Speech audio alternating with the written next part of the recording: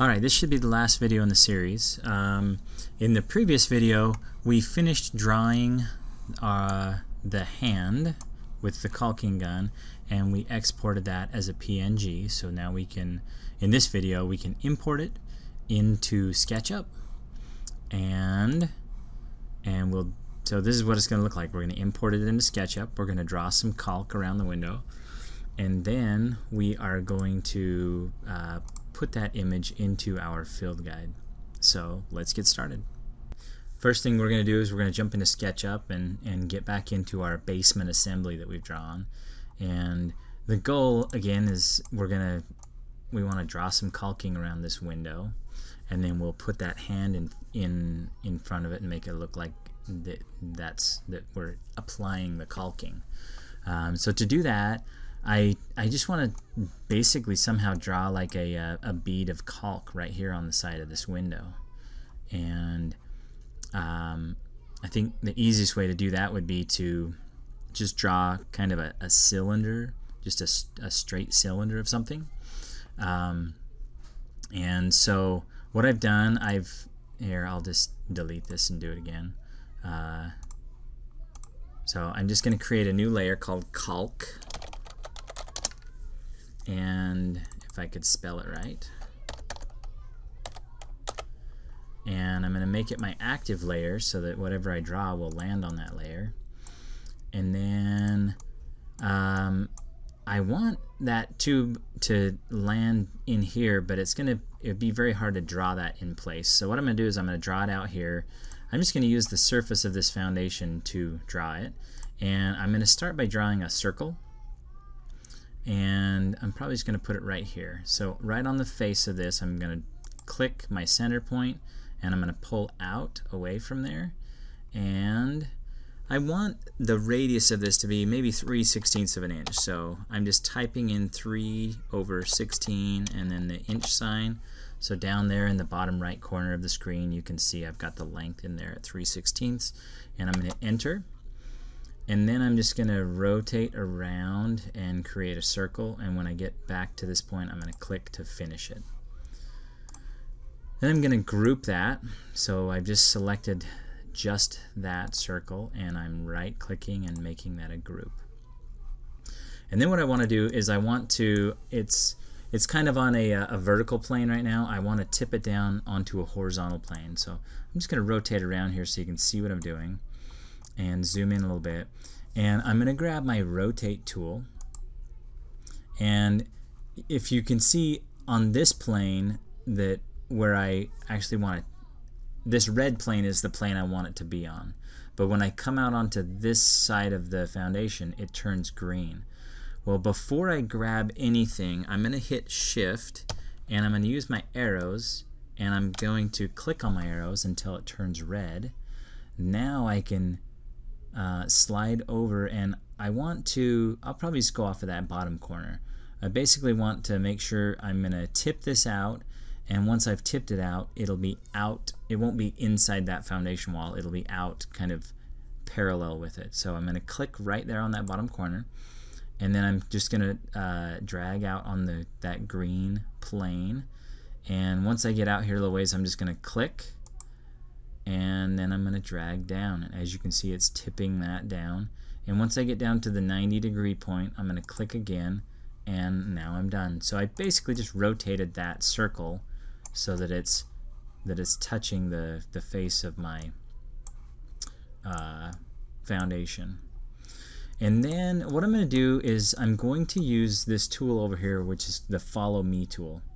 And what it does is it will let me drag the face of something in a specific direction on a path. So if I wanted to, I could draw like a weird shaped path, and it would follow it. But in this case, all I'm going to do is I'm just going to draw a line, and I'm going to draw a line right off of this bottom corner, and I'm just going to draw the line down. And let's make this about 10 inches long. So I'm just going to make 10 inches of caulk. So I've just typed in 10 inches and hit enter. And you can see that it has drawn that line. Now I'm going to go up and I'm going to hit that Follow Me tool, and I'm just going to go in here until I gotta explode this. I think well, maybe I can just edit the group. So I'm gonna try that, and you can see as soon as I'm on that surface, it highlights that, and I want it to follow that line, but it's not doing it. Maybe I'll just redraw the line in here. So I'll draw the line down, and we'll make it 10 inches and hit enter, and then I grab the follow me tool and just drag it, and you can see it just snapped all the way to the end of that line. Now I could have just pulled the face of that if I wanted to, but I also wanted to show you guys how to use the follow me tool. That's a tool where if you drew like a series of lines and a bunch of shapes, then you can actually just drag it and it'll follow whatever that shape is and make you all kinds of cool things. So now that I'm done with that, I have this tube, and that thing is not a component, but it's a group. So and then what we're gonna do is we're gonna move that over to where it's right on the side of the window, and since the foundation wall is there, it might be hard to do that, so I'm going to turn off the foundation layer and make that invisible, and then I'm just gonna use my move tool, and I'm going to grab that, and I'm just going to slide it right over and stick it right on the edge of my window. And then let's make the foundation visible again, and zoom out and see if that worked. Okay, so there it is. There's only one problem. It's white, and it's not very visible. It just looks like part of the window. So what we need to do is we need to paint it a different color. And so since we've made it a group, I should be able to just click on the group and it'll paint it. Oh, I can see I need to erase my line also. So, but we need to find a color that's going to work. I've thought about maybe like something that looks kind of like a blue or a clear color, but as I paint that doesn't really stand out very well. This purple, maybe something like that might work. But we need it to stand out well enough in the image here that once we take a picture it will also show up.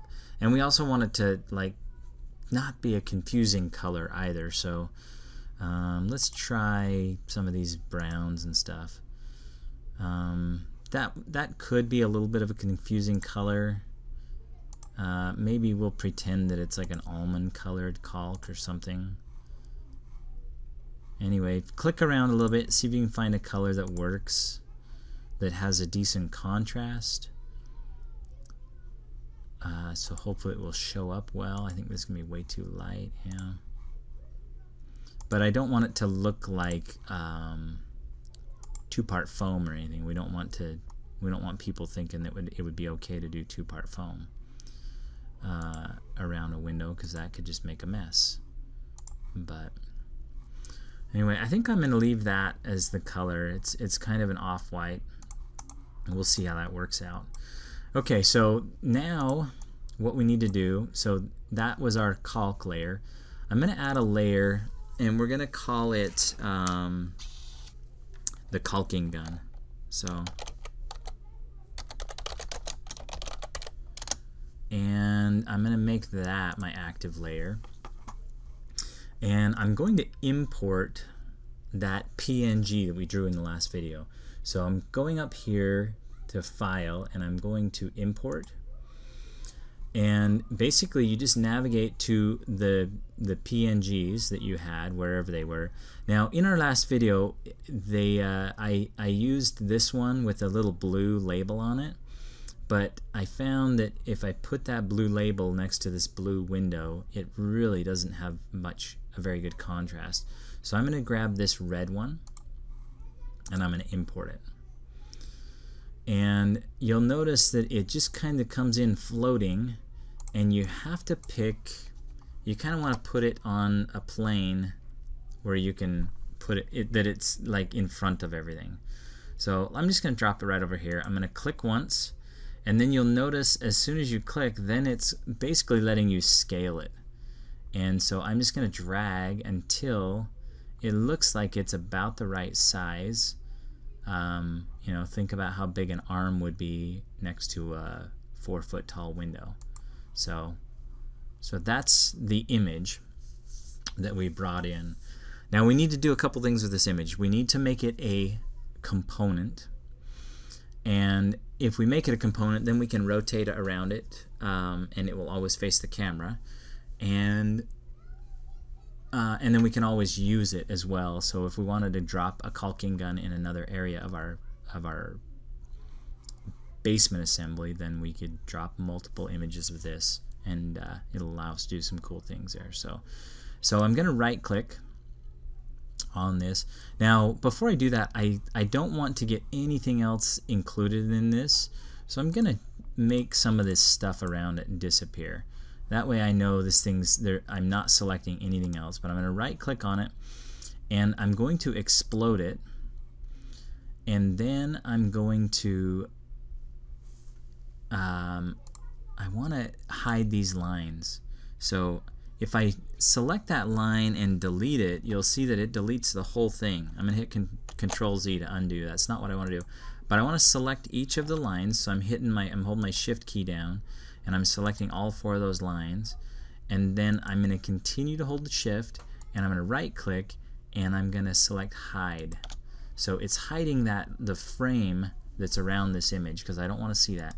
Now I'm going to select, so I'm just selecting that inside image, and if I right click, it's not letting me do what I want it to do. I want to turn it into an entity, or that's not the right term. Anyway, you're going to drag and select everything, which includes those 4 hidden lines.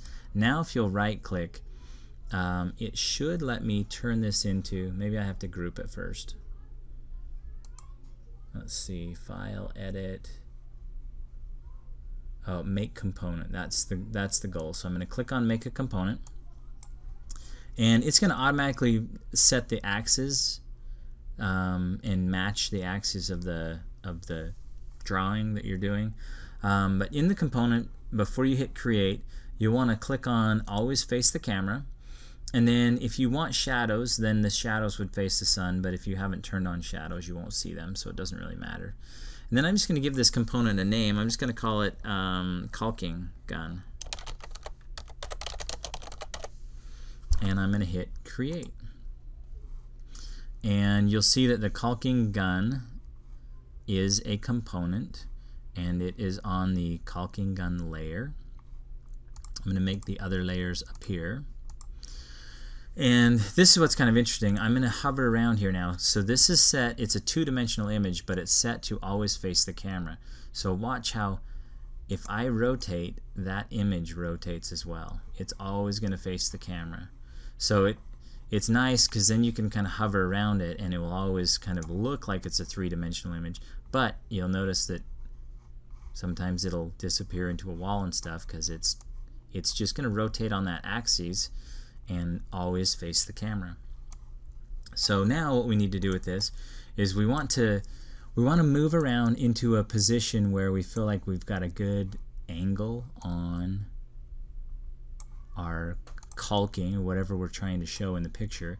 And then I'm just going to use my Move tool, and I'm going to move this component. So I'm going to slide it over here, and I'm going to keep it on that red axis if I can, and I'm going to kind of get it close to where I want. But you want to be careful because it's going to start snapping to different axes or to different planes.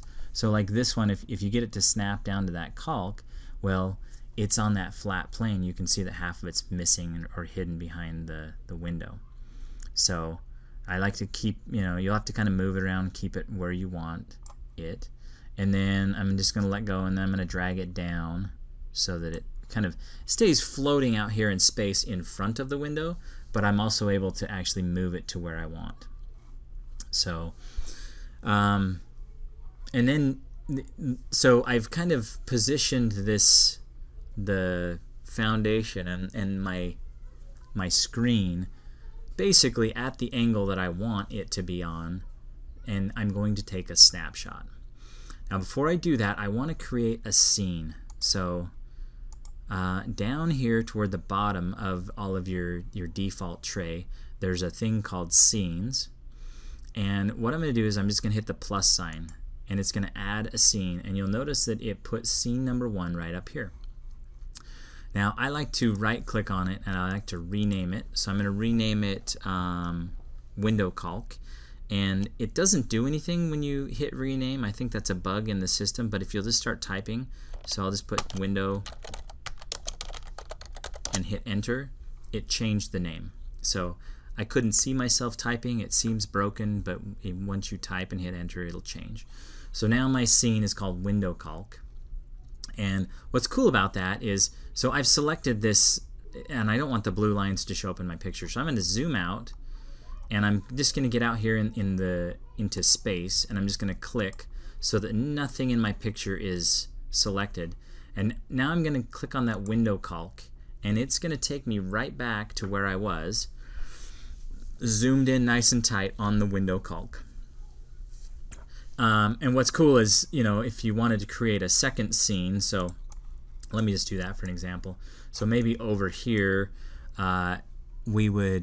let's do the components, and let's grab the caulking gun, and maybe you have to caulk something up here. So if you ended up doing that, and you could create a new scene for that. So I'll add a scene that is, and we'll rename it air seal, or we'll do seal the sill, S-E-A-L-S-I-L-L, and hit enter. So this is kind of our camera, and they're called scenes because one of the things that SketchUp is used for is actually to lay out like movies and movie scenes and things like that. So you can literally draw or wireframe things that you want in a movie and then click from scene to scene. So now we have the windowsill scene. Now I'm going to click over to window calc, and the camera's going to pan back over, or I'll go back over to the sill, and it just takes me right back to the exact angle that I was looking at that scene before. The other thing that's kind of cool is if you don't really like the angle that you're on, maybe you'd move things around and go, oh, I need to get in here a little tighter, and then maybe you have to move that around a bit just to get it out where you want it in space. And maybe you have to use your shift buttons to get it to do what you want. No, I'm not having any luck here. We'll just leave it there for a second. Anyway, once you've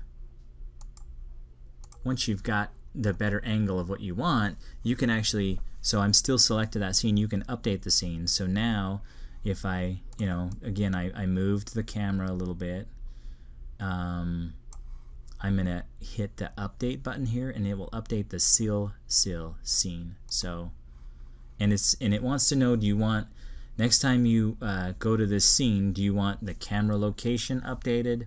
Do you want all the visible layers updated? You have to be careful, because when you add new layers and you go back to your scene, those new layers won't be visible. But if you'll update things, then it will show all your new visible layers, any of your fog or style or shadow settings, all of those things. So they will all update. And now again, I'm going to go back to the window calc scene. You'll see it there, and then when I go back to the sill scene, it will be exactly where I had left or angled the camera. Okay, so I'm going to go back to window calc, and now what we need to do is we just need to capture an image. So I've been using a tool called, it's a screen capture, and it was called Jing, J-I-N-G, but it's made by a company called TechSmith.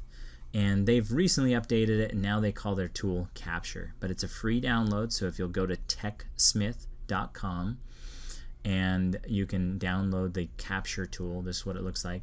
And I'm just going to start a capture.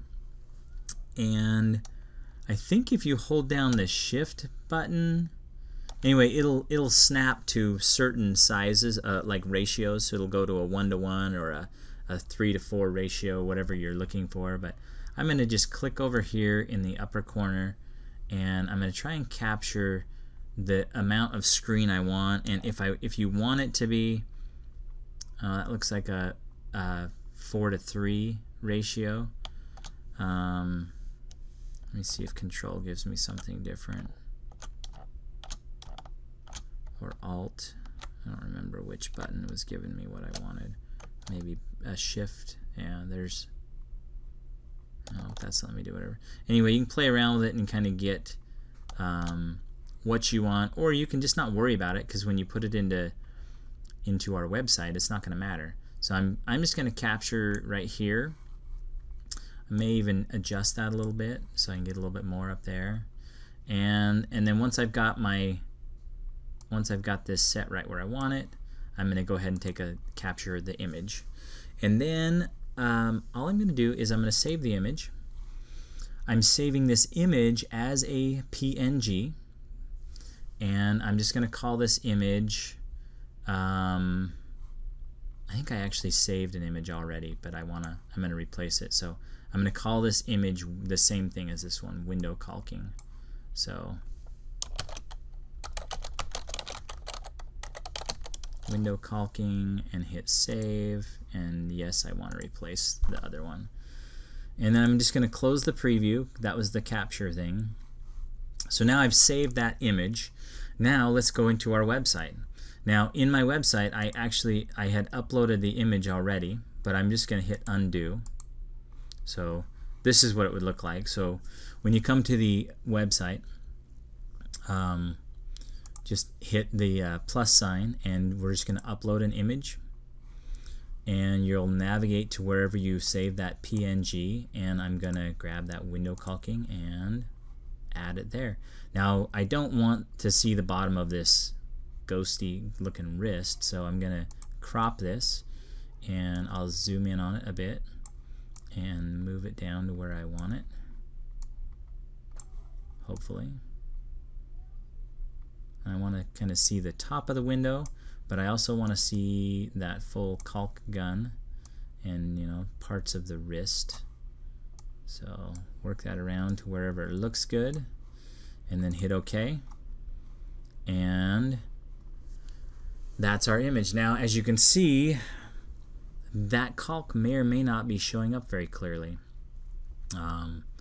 We may need to make some adjustments to it. We may need to pick a higher contrasting color. We may need to caulk this a little bit more, or crop this a little bit more so that we can see more of it. Go ahead and do that. But move that around and make sure that that image looks like you want it to look. If it doesn't, you can go back into SketchUp. You could change the angle of things a little bit, and you know, you could change the contrast of the color of that, and you could update your, let's see, that would be my materials and color. Maybe we'd change it to a different color. No, that's not light enough. Maybe, I don't know. But then we could reset the scene and take another picture and hopefully get more of what we are after in our picture. So anyway, that's it. Hopefully you can apply what I've shown you here to draw whatever you need to draw, and make whatever images and scenes you need. So good luck and have fun.